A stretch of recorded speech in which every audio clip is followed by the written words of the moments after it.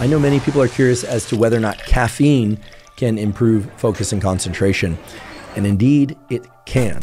There is an immense amount of data supporting the idea that caffeine, provided it's consumed in the appropriate dosages, can improve mental performance and physical performance, and it largely does that through improvements in focus and concentration. The dosage of caffeine, of course, is going to depend on how caffeine adapted you are, how much caffeine tolerance you have. And that is going to vary tremendously depending on whether or not you ingest that caffeine with or without food, as I mentioned earlier. But there is a kind of general range in which we can talk about caffeine as being useful for focus and concentration.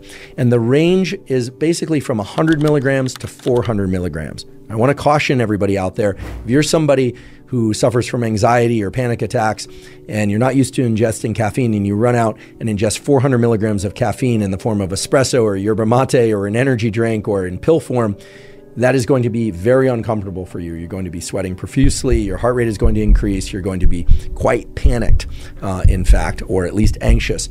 So be cautious with your use and adopting of caffeine if you're not already caffeine adapted. But most people do quite well to ingest 100 to 200 milligrams of caffeine prior to doing some focused work. And again, I recommend delaying your caffeine intake to 90 to 120 minutes after waking, unless you are using that caffeine to really jolt your system before a workout. Caffeine can, of course, be ingested in various forms, even pill form, but most people ingest it in the form of coffee, or my particular favorite way to ingest caffeine is yerba mate. It is important, and I should note that you should actively avoid the smoked versions of yerba mate as they contain a lot of carcinogenic, cancer-promoting compounds. There's some great yerba mate brands out there. The most cost-effective way to consume it would be to use the loose leaf tea and to pour water over that. And I like the way it tastes, and it provides a very even lift and stimulant that I think certainly works for me and that a number of people I know that have suggested to also enjoy. Yerba mate or caffeine also have other additional benefits. In particular, the caffeine in yerba mate and coffee and other sources of caffeine are known to increase the density and efficacy, that is the number and the function of dopamine receptors. And this has been shown in humans several times. So by ingesting caffeine pretty regularly, you're actually increasing the ability of dopamine to have this effect of increasing motivation and drive. I tend to ingest caffeine only early in the day. I tend to cut off my caffeine intake somewhere around 1 or 2 p.m. to ensure that I can get into a good night's sleep. But I realize that there are people out there that ingest caffeine as late as 2 or 3 in the afternoon and can still sleep fine. I will caution those of you that think that you can drink caffeine in the evening or nighttime and still fall asleep.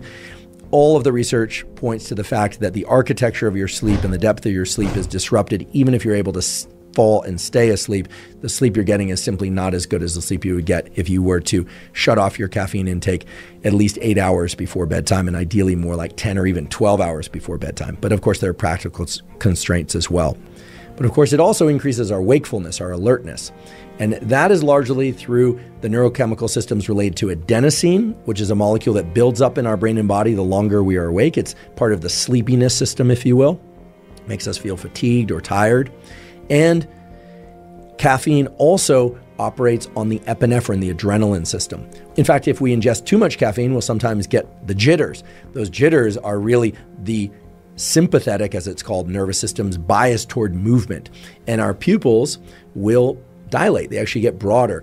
Now, somewhat paradoxically, when our pupils get bigger, the pupils of our eyes, that is, our visual world actually narrows. It becomes more tunnel-like. A lot of people don't realize this. When our pupils are really small, that means we are relaxed. So if you ever see someone with really tiny sort of pin-sized pupils, they're very relaxed. If their pupils are very big, they're very dilated, well then they are very amped up. They are very, very alert.